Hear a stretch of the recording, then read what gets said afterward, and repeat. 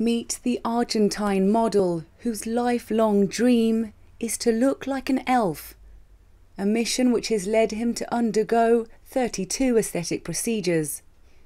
29-year-old Luis Padron recently gave a candid interview about his procedures, which began with a nose job at just 14 years old, which his parents said he could have as long as he paid for it himself.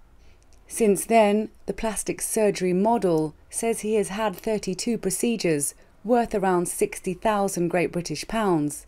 He says these were largely subsidised by hospitals or plastic surgeons. He said, "I always say that having plastic surgery is like going on a roller coaster. It's scary before you start, it's really wild when you're doing it, and when you finish, you just want to go again." Luis described his childhood as being lonely and being bullied at school because he was very creative and different.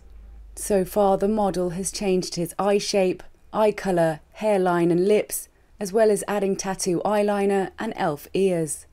His next procedure will help shape his jawline to look more like an elf. He said, "I don't want a natural face.